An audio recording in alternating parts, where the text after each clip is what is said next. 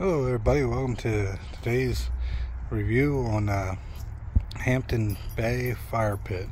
This is just an update from a video I did a year ago. This is to show you how this has held up within last year of use.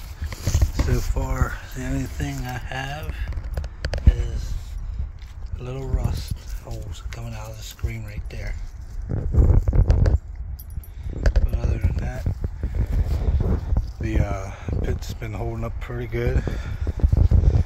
Just two spots right there where the screen's been coming apart, but the whole inside and all that's been staying together pretty good, and it's been holding up,